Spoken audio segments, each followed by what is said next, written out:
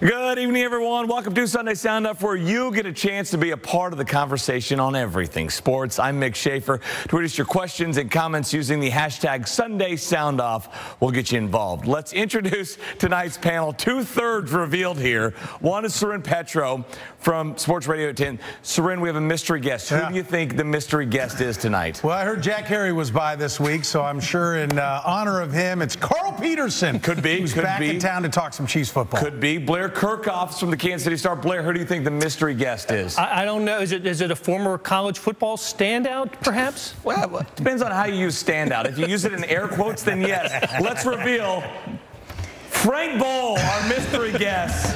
Stop. Fresh off a month-long vacation. You want this job back, Frank? Not particularly, Mick. No, in fact, even though I look like Rip Van Winkle, I've been asleep for like 40 years. I woke up to the nightmare that I'm still here. I've never left. You look great, by the way. You're suntanned, you're bearded.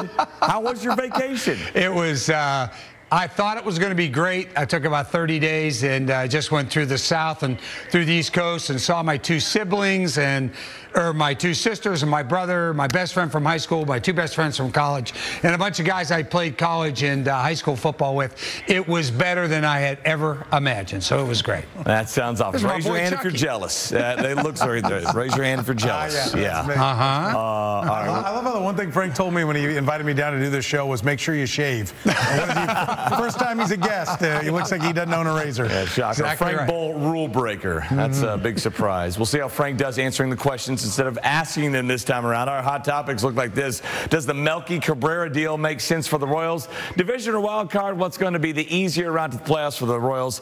And are you bothered by Michael Vick being at Chiefs camp? But first, we have our question of the week. Who has the best chance at winning it all this season? Royals, Chiefs, Sporting. U.S. Open Cup does not count for Sporting. All right, Soren, since you know they're already into the semifinals of that. That's right. Watching you on that one. Soren's batting leadoff, or betting leadoff, I guess, here. Yeah, look, I'm going to tell you that I think it's probably the Kansas City Royals. I say that because they've got a championship under their belt, the most recent, and they're red hot right now. Look, I think today was a really big win for the Kansas City Royals. When you get a long win streak, I know this from having lived in Vegas for 3 years and betting baseball day in, day out, you usually have like a double thud. You lose, and then everyone just kind of says, oh, that's all right. It's fine. We'll get the winning going again. And you've lost your edge. And for the Royals to fight back when they were down, it looked like a classic situation like that. To fight back the way they did and go ahead and get that game, to me, is a great statement, because this is one that I think, frankly, they were supposed to lose, had every opportunity to lose. And I think it shows just how special this ball club is. I love what Sporting's doing. They made a big picture move when they traded away Dom Dwyer. I'd put money on them to be the best team over the next 5, 6, 7, 8, 9, 10 years. The question was about this year, and the Chiefs don't have the kind of quarterback it takes to go to a Super Bowl. So, yeah, I think this is an easy one. I think it's the Kansas City Royals. All right, Frank, you've been gone, but you always have your finger on the pulse of Kansas City. What say you? I kept up, of course. I listened faithfully to Sports Radio 810 WHB on my entire trip. But the deal is, I was sort of between the Royals and Sporting. I just think with the MLS and the way Sporting's playing and what they did first game in without Dom Dwyer, and they won that soccer game, I think they've got a great chance to win the MLS championship this year. I think a little bit better than the Royals. I like the Royals. I like where they are right now. We are just going to move into the month of August here. I like what the Royals have done by adding the players they've added. I think they've got a chance. I just think Sporting's a little bit more. And for the Chiefs, I'm just not feeling it for the Kansas City Chiefs. I just don't think that they are a Super Bowl contender. This offseason didn't do it for you? That's weird. Okay. Yeah. And Blair, where we're going to be?